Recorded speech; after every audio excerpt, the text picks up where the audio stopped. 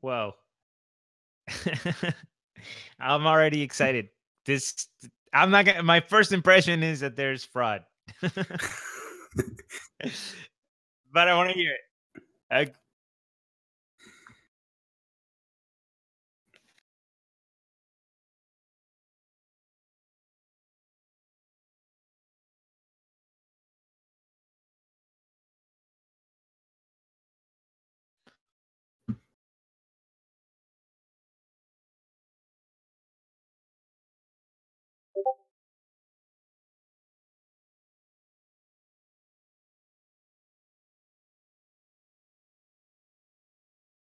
Mm.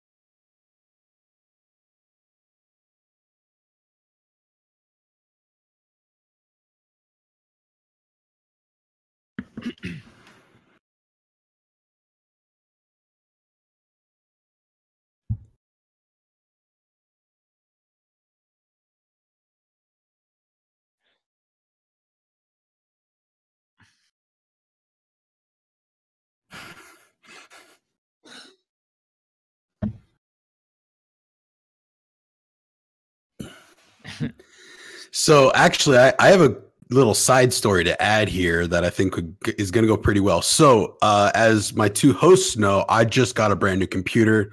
I literally set it up yesterday, and the first thing I did was downloaded the Brave browser because I obviously am not interested in Microsoft Edge. I did use Chrome and Firefox for a while, but Brent has fully convinced me that Brave is the way to go. So I did download and install Brave, and I realized that I didn't really have a way to log in to my computer from or to my old Brave login. I couldn't figure it out. So I basically ended up going to our website, using our Brave login and getting a new Brave download. And obviously my thought wasn't, oh, let me see how much I can game the system. But there is kind of like, I expected there to be a way for me to marry all of my Brave accounts and just have one that I would use on my now my laptop and my desktop. I don't know. It's kind of interesting. I obviously it's most likely this guy was being fraudulent, and I'm totally cool with them, deleting and confiscating accounts that are blatantly fraudulent. But I could see this coming up more and more often, especially when there is a little incentive installed somewhere where people can have that filter where they have to decide, well, am I going to go left or right here?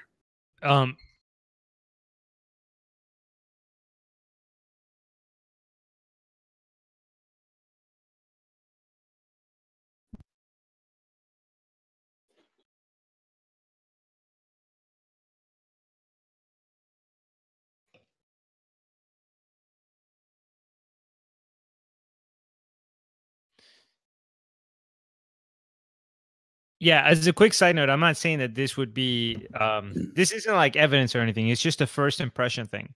In the title, He says, I got tipped hundreds of dollars via Brave. I was really happy. And then they decided to keep the money and accuse me of fraud. So, we've had stories like, for example, Brent, you had a story about how you got banned from Coinbase, and we've been in the space for a while. So you see stories all the time of somebody who's being punished unfairly. Usually they want to lead out with the explanation of where the misunderstanding is, right? So like if you had made a post about your experience with Coinbase, you would have been like, I logged in from Cuba and they suspended my account, right? Or like you would kind of give an explanation of what happened and why it's being misinterpreted. Instead, what they're doing here is he's just saying like, oh, I made money, and then they randomly decided to accuse me of fraud and then doesn't reference it at all, which makes me like, I don't know. I feel like if you really felt it was unjust, you would have led with that. Yeah, we talk about signaling theory a lot. When there's an easy explanation and you take a rather difficult explanation, maybe there's a reason for that. Right.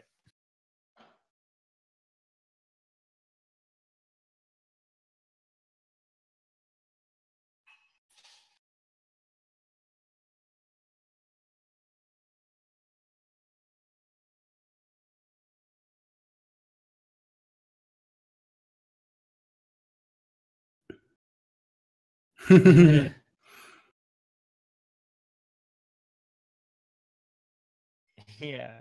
Why would anybody care about the document in which they state why they're taking the money? Why would that be relevant to this discussion?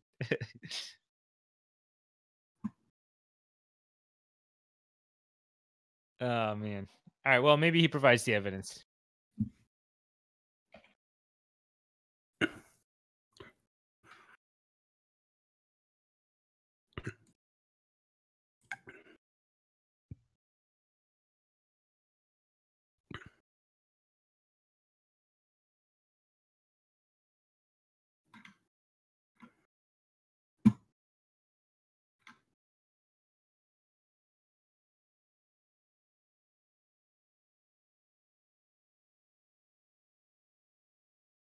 Wow, what a show.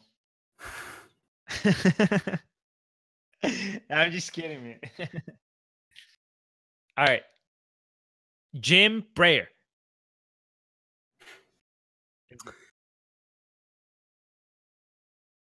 Oh, is that how you say That's super interesting. I have no idea. But that is Jim Breyer. He is a billionaire investor, and he wanted to be on the record for saying, one second, please. The future is bright for cryptocurrency. So, I saw this title. It had a lot of upvotes. I wanted to find some positive news, so that's what I did. So I learned a little bit about this guy. He has some significant stakes in some large companies, including Dell, Blackstone, and Walmart. And he's referring to this as the nuclear winter, and, doesn't go into a lot of details about what that is or what that is defined as, but I'm pretty sure we could put our own definitions on that and feel just comfortable about it. He says he is still very high on crypto despite the price dumps. He says that it reminds us that it basically points out, and I like the way that he worded this. Basically, he talked about some other bubbles that have happened in technology, but he decided to lump in the internet bubbles with the artificial intelligence industries from the 90s. And I'm kind of curious, like the concept of artificial intelligence to me didn't start kind of reaching public form until, much after the 90s, in my opinion. But at the end of the day, all of it is artificial intelligence. So it is kind of lumped together. And he's quoted as saying, these cycles keep happening every decade or so, and this type of seasonality is inevitable. And the final thing that the article noted was that he says so many of the very best computer scientists and deep learning PhD students and postdocs are working on blockchain because they have so much fundamental interest in what blockchain can mean. Finishes it with, you don't want to bet against the best and brightest in the world. Honestly, I thought that was a pretty interesting take, and essentially, like, whatever the markets are doing right now are largely irrelevant because the main thing that I took from this is that technology is ever evolving, and the young people are always going to be uh, our boat, our connection from, you know, a new style or an old style to a new style. And yeah, like once these students, you know, have access to blockchain from their high school years through their, you know, upper graduate years, yeah, this is a whole different scenario when we're teaching, you know, young people all over the world like what this really is going to do. Yeah, and like it just signals that there's a lot of interest in that direction, and you're going to get a lot of talent that's going to be drawn in that direction. And we still, I mean, the exciting part is when the innovation starts to come in that actually starts affecting people's lives. So, this is the position we've had on the show for a while, right? Of course, the price is brutal, but it was overhyped, and that's what does end up happening with technology. So he's right about those cycles. People get too excited about it. You know, we're seeing something similar to like even 3D printing. I remember a long, long, long time ago, Brent would call. He told me, "Oh, you're going to see this huge spike in 3D printing stocks," and then there was a big fail because they were just kind of excited ahead of time, and now it's climbing rapidly back up because it's still an emerging technology that's still going to dominate a ton of industries. You know, so it is cyclical.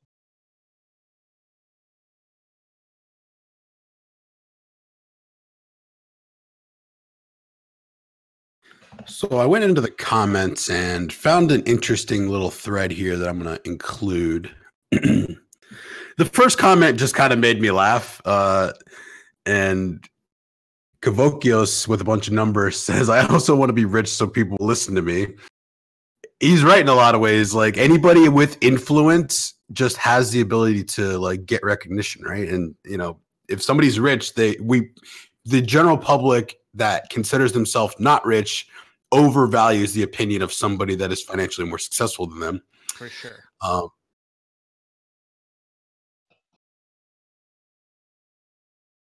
Bro, oh, if you're really really rich, you could be an absolute moron and people will think you're so smart they'll even vote for you for being president. Hypothetically. Hypothetically. That is, how did you know I was talking about John wait, McAfee? guys, have you actually watched the Netflix McAfee documentary yet? I have not. I watched it recently. It delivered, man, more than I could have expected. Is it, he seems like legitimately insane, like legit. I don't know if I don't want to influence your opinion. okay, I got to watch this thing. There's a couple more comments down here, and I found this one a little interesting because this was an excellent response.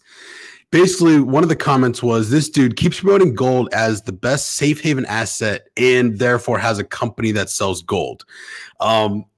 You know, I have mixed opinions on this because anybody that is going to promote gold as the best safe haven asset probably is going to own a gold company, right? If somebody, same way we own Bitcoin because we believe Bitcoin is the future and is really, you know, going to be something relevant someday. And, you know, but we have a crypto podcast, so we're biased. Like it's interesting. Like these biases are always going to exist, but I think it's important to try to filter out which ones are relevant to you, which ones actually matter, and you know what you're going to let influence you.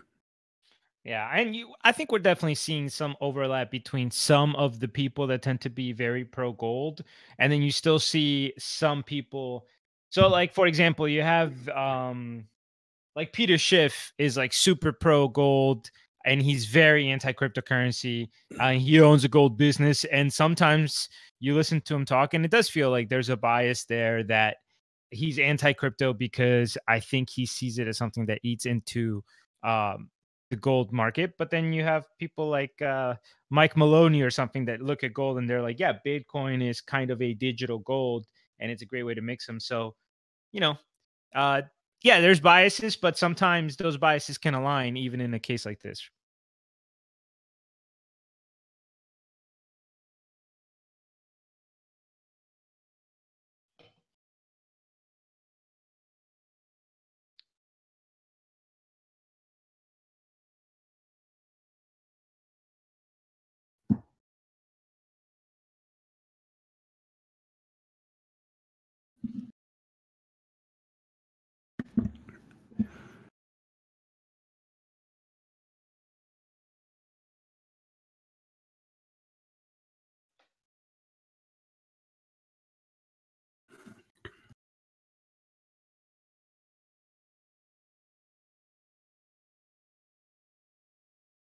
Yep.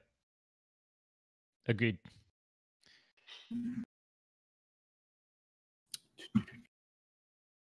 Yep. Yeah.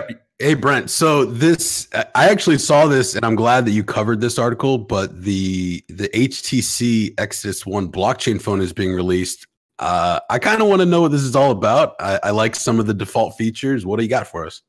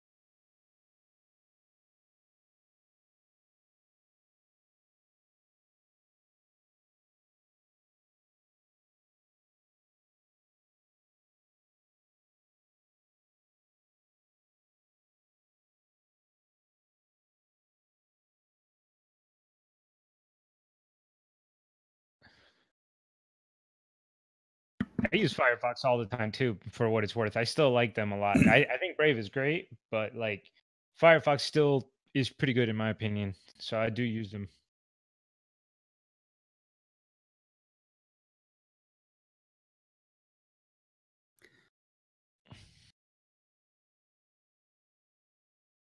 What my experience has been is that the larger the website is, the easier it is for Brave to interact with it. And some of the smaller sites or smaller businesses, especially crypto related, there's some very minor hiccups or inconveniences. So take that with what you will. I'm probably going to have to install a second browser on here just as a backup in case I'm in a time crunch and I need to make sure that I can access a browser in time.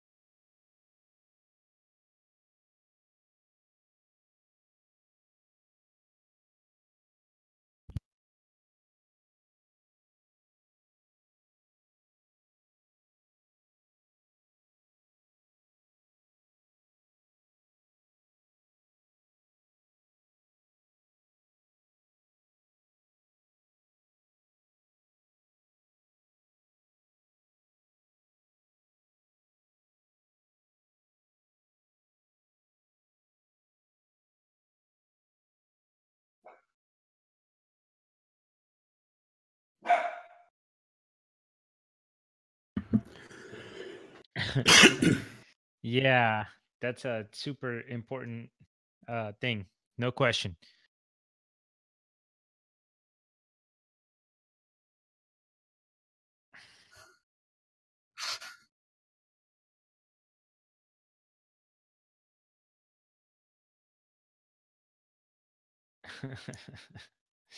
Oh man.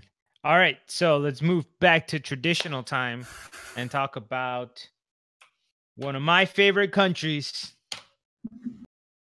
the Kingdom of, just kidding, not the kingdom, just Japan.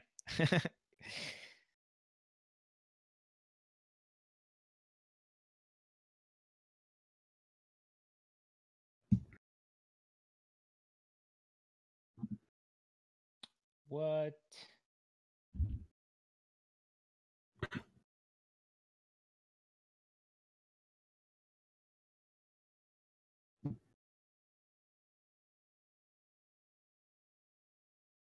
Okay, see now I would like to play bullish or bullshit with that headline. Yeah, I call. But no, listen, it's not no, impossible. okay. It's not impossible.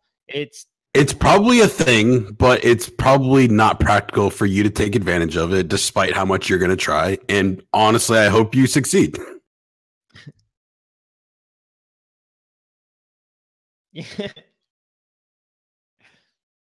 Right. Yeah, it's not Right, like they 'cause give we it to all you and you know start how- Airbnb-ing it. We all know how much Brent is really tied to America.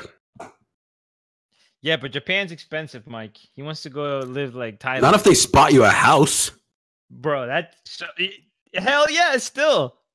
Anyway, gentlemen, we are going to play bullish or bullshit with this headline. And the headline is Mike, don't be looking ahead. Don't be looking ahead in the outline. Well, I accidentally covered this entire article and didn't realize you did it.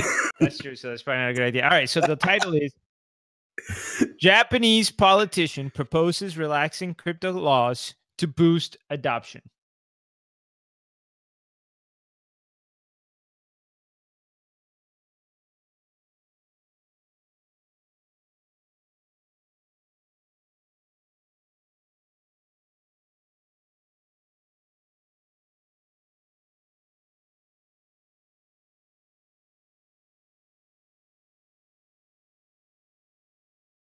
Brent, your instincts are right on point. Absolutely, for every reason that you said. So let's go down.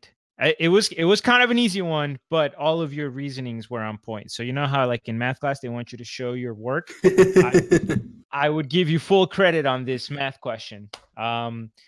So yes, first of all, it's just a Japanese lawmaker. His name is Takeshi Fujimaki. So it is a very Japanese name. And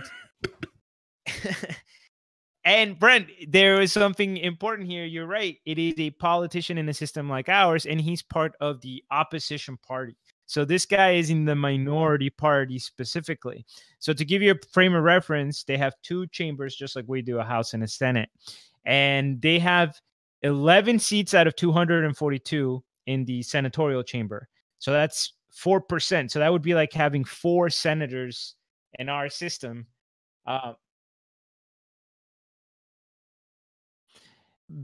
Kind of. It's actually, so there's not an equal layer because, for reference, we only have 2 independent senators. So we only have 2 people who aren't Republicans or Democrats.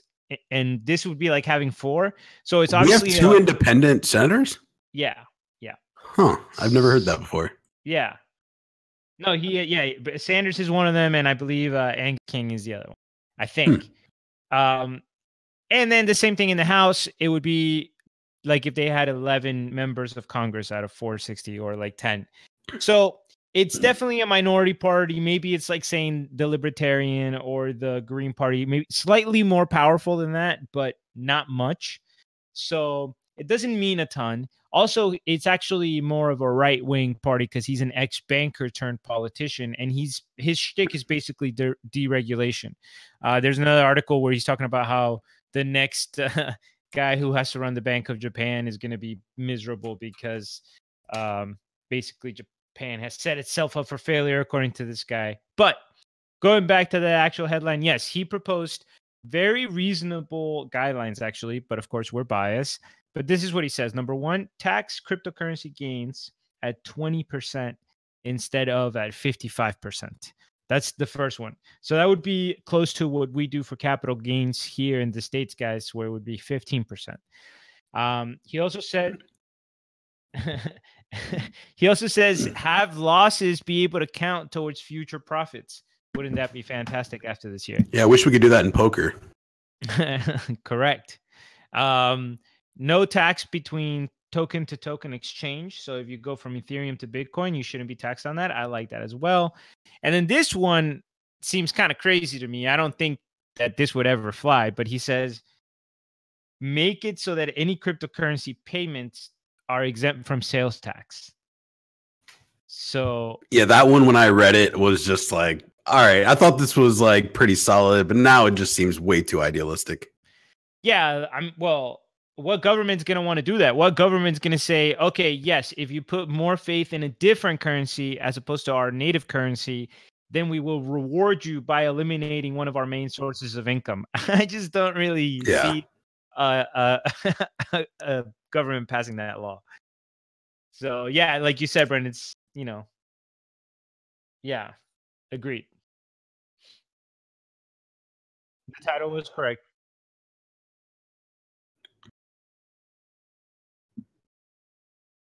Right, exactly. That's where, if you don't go the extra step of saying, okay, is this a politician that actually has influence, or is this, it's a big difference if it's the leader of the House in control, right? Like, whatever, Mitch McConnell here, different than some independent senator. Absolutely. So basically, the story is independent guy has independent thoughts. yeah, you could say that. Or minority party politician can say popular things. That's another possible title. Sounds good. All right, Brent.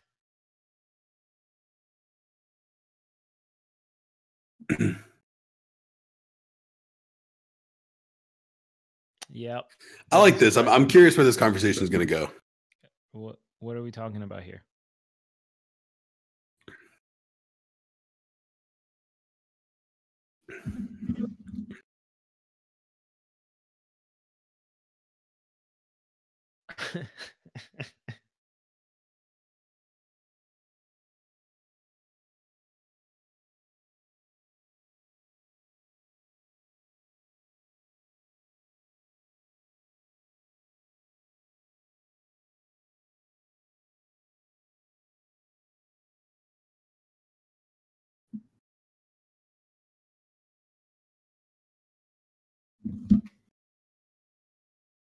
Well, hold on a second. You will die. You will die. Even if you don't, I hate to break it to you, you will die.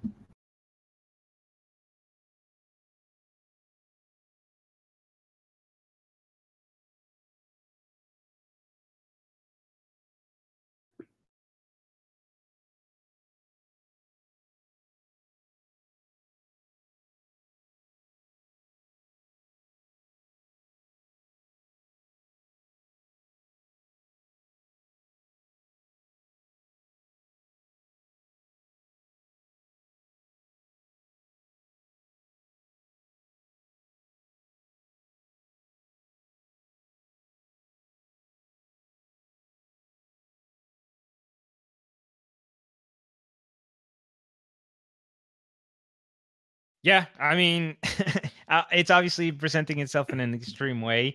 I don't agree with that. I would say that I understand what you're saying with the wealth transfer, but I think that also we should be talking about this as a possibility for wealth creation, for innovation that is not necessarily just a transfer of wealth, but also, yeah, it feels like a generational investing opportunity, but that doesn't eliminate the fact that ultimately for any of us, regardless of where we are in our life period, you can make an argument that this is such a unique period because it's an emerging sector. So maybe invest more heavily in crypto right now because it's going to outperform traditional investments. Fair enough. But ultimately, all of us should strive to, as we approach retirement, have a balanced investment portfolio that distributes risks, that probably has stocks and bonds. So it really means that throughout your entire life, you're going to have to make an effort to educate yourself and make an effort to have a diverse investment portfolio. So no, I don't think we should look at this as our last opportunity to have a future because it just creates an unnecessary dichotomy. Yeah, I totally agree with that. I'm significantly more a fan of the buy and hold, accumulate small investments here and there than I used to be. And this is the style that I'm more evolving into. However, there's going to be plenty of opportunities. And yeah, I'm not going to lie, this is probably a phenomenal opportunity. And I think that more than likely we were massively over where we should have been, and we're probably getting to the point where it's getting under where it could be, but obviously nobody knows. And at this point, I went back and got a new job recently just for the purpose of, I think this is a rare opportunity, and I think that a long time from now, I may look at this season as when the US dollar crashed against Bitcoin for a while, and my buying power is going up because my life is a lot more US dollar oriented right now. And that's kind of the way that my life is looking at this, because in 2030, I just believe that there's a chance that this could be so large that we have so much financial freedom as a result that that's worth it for me. And, this could go down to 100 for all I know. And we're going to talk about that in this next article, but that I'm going down with the ship, and I'm okay with it.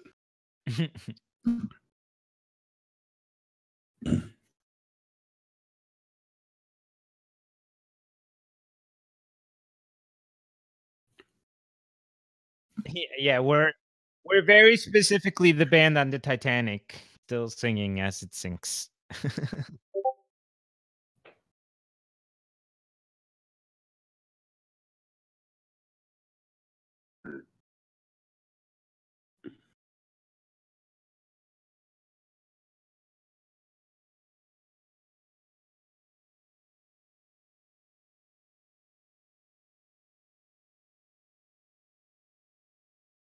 That's really good.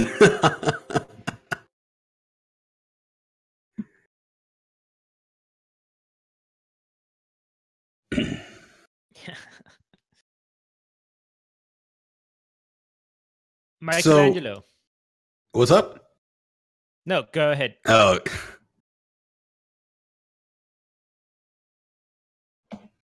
yeah. We just don't have a workflow right now. So I accidentally went and started researching an article that wasn't on the Reddit or the subreddit. So I've been meaning to post more of my articles that I read off our cryptocurrency into the our cryptocurrency. So I ended up doing that. I found an article and I posted it for you guys to appreciate. Here's the link. I mean, I don't care about farming the karma, but if you want to see more of these types of contributions in the future, that would definitely be a good way to give me a tip or a positive reinforcement, as we discussed earlier. So, Harvard economist says Bitcoin's future value more likely to be 100 than 100K. So, off the top of your head, any thoughts on that?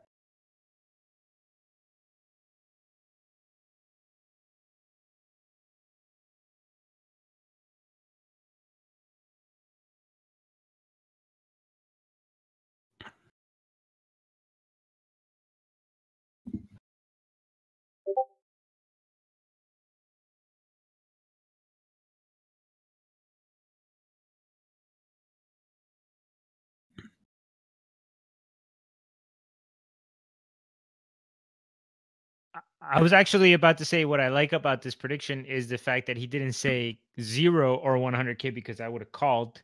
I would have been like, no way. Bitcoin will have minimum like a collector's value, minimum.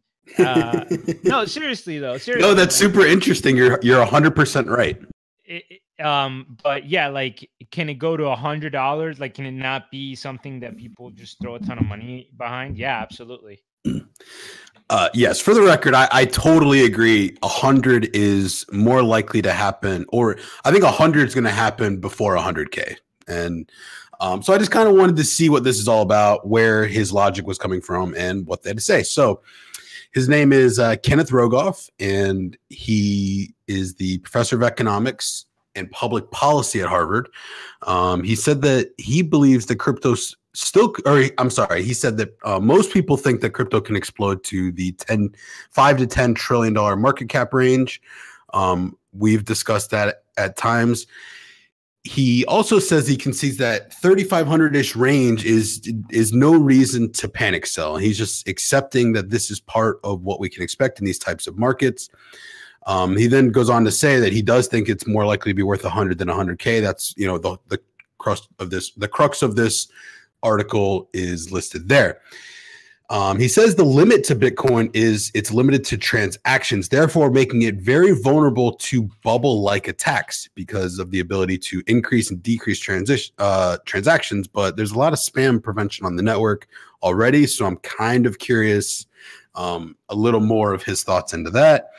He also says that its energy intensive verification process is vastly less efficient than systems with a trusted central authority like a central bank, end quote. Yeah, I'm just going to personally vastly disagree with that. I don't think it is. I think it's Bitcoin's energy sustainability is vastly blown out of proportion, in my opinion. And I thought it was a very reasonable concern early on. But I think that over time, you're seeing a lot of these larger mining fields, getting renewable energy and applying it. That's just a natural evolution of this space. And I see that only continuing and getting stronger and more efficient. Also the author mentioned that, there's concerns about the tax evasion and criminal activities, in saying governments could regulate and appropriate it, but they think that he thinks that more likely the governments are going to try to stomp out these privately constructed systems. And, we believe that would be the goal of these governments. We've talked about that quite a bit on the show. But that sounds a lot more simple than it really is, right? Like, aren't we kind of reliving a LimeWire, Napster type of world, like disruption into a big centralized system that is going to fight it tooth and nail on the way down? But eventually, what can they do about peer-to-peer digital transfers? It's like so hard to police. I don't know. This seems really, really strange from, such an educated person.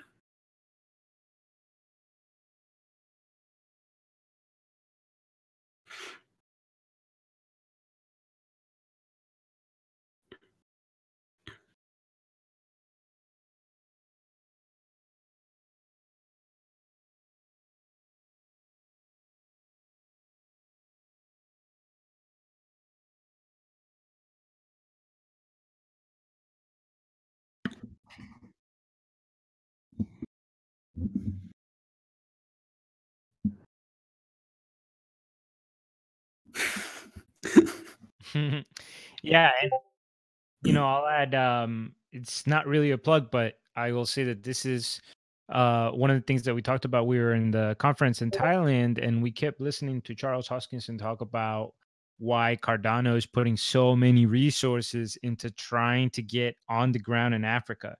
And you would hear him talk to, like, whatever investors or coders or people that he was meeting, and basically just kept shooting this message where he's like, look, in the States and in Europe and all these places, people are just going to keep using what's already convenient. They already have Venmo, they already have PayPal, they already have Cash App. They have everything, and they're not going to just out of principle start using crypto. But he viewed Africa as a true opportunity to, like, yo, let's try this out, like, big scale for real in a developing economy. And yeah, it'll be interesting to see.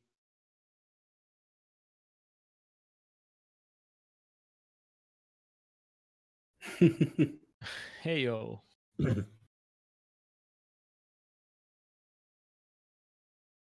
And then turns out they did a bunch of damage. 3 people killed. Yeah, and there's another quote in here that I kind of wanted to say at the end that, you know, part of me likes and part of me really disagrees with. I'll let you guys form your own opinion, but it says the right way to think about cryptocurrency coins is as a lottery ticket that pays off in a dystopian future where they are used in rogue and failed states, or perhaps in countries where citizens have already lost all semblance of privacy. It is no coincidence that dysfunctional Venezuela is the first issuer of a state-backed cryptocurrency, the Petro.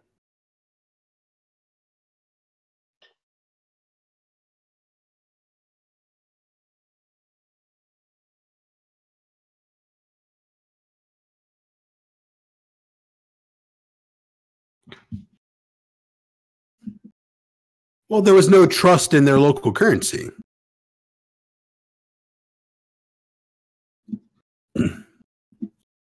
Yeah, but you know, more to the heart of what we're discussing though, we have seen um businesses in Venezuela do seem to be going towards Nano and Dash and Bitcoin, uh because even as these markets, think about it this way, this is which is really mind-blowing because it makes you think about it in relation to the dollar as opposed to but think about the fact that probably for a lot of people in Venezuela, if they've been holding crypto, they still have been deflating less than their native currency. So they're not suffering the crypto bloodbath as much as we are. You know what At I'm the end of saying? the day, one Bitcoin is always going to be one Bitcoin, right? Right.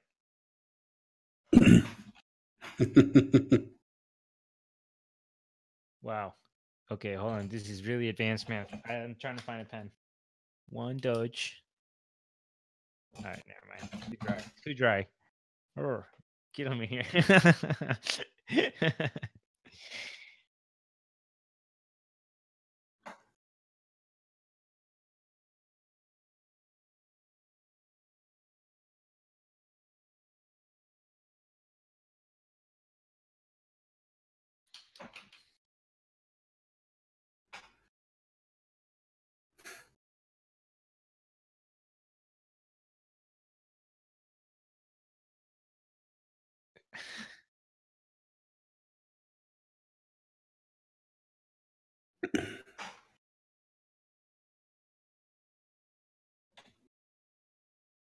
I think max one a week's fine. It'll get too repetitive if we do more than that. Think of like Impractical Jokesters meets you know, reading a portfolio. Meet wait, what's the name of the guy? Dave Ramsey. No, Jim no. Cramer. No, Dave Ramsey is the he talks about He has debt books and and then stuff. people call him in and he tells them to get out of debt.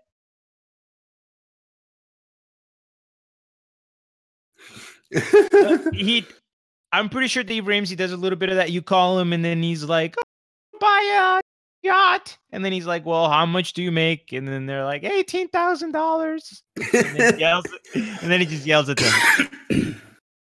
So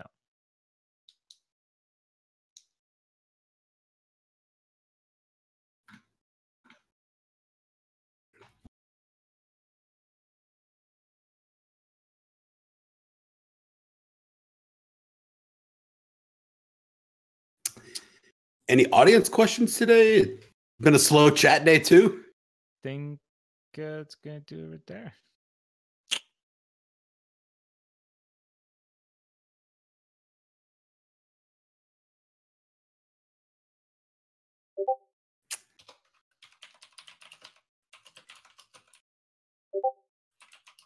Ba-da-ba-ba-ba. All right.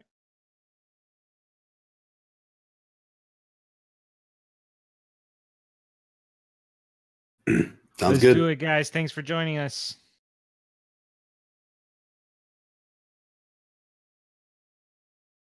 Thank God.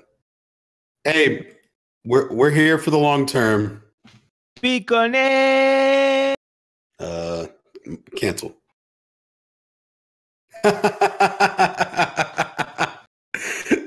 Oh, that's amazing.